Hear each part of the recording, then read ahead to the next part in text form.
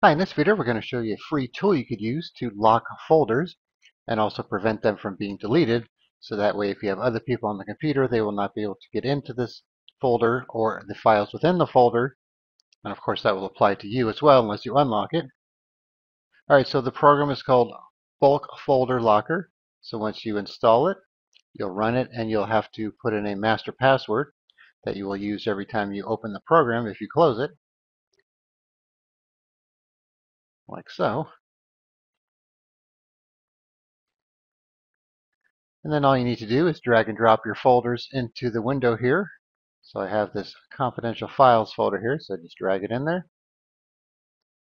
And then you could select one or more folders and then just click on lock, and then it'll be locked. So inside this folder I have some subfolders and other files. So one thing I will say is this is not foolproof. So if you have some tech savvy users on your computer, they might be able to figure out how to get around it. But if you just have basic users, then it should work just fine. All right, so let me lock this folder here. All right, so now it's locked. I can't get into it.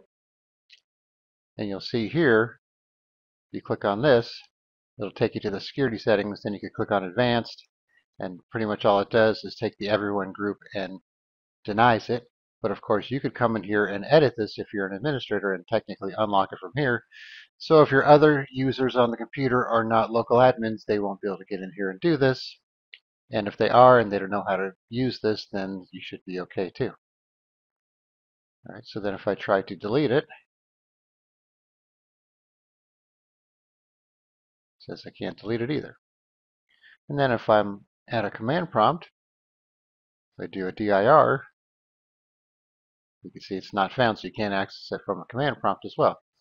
And then if you want to unlock it, just simply highlight it again, unlock selected folders, and then these buttons here will lock and unlock everything in your list. And now I'm back in. And let's say you lock it again here, then you remove this from the list, it's going to stay locked. So you'd have to come back in here, put it back in, click on it, and then you could unlock it again. And then you could use this to clear everything from the list, help, and then if you want to reset the password that you made at the beginning. And then here's the exit button. All right, so like I said, it works good for basic users. Just a quick way to lock some folders so they can't get into them or delete them. It only works with folders, not for files.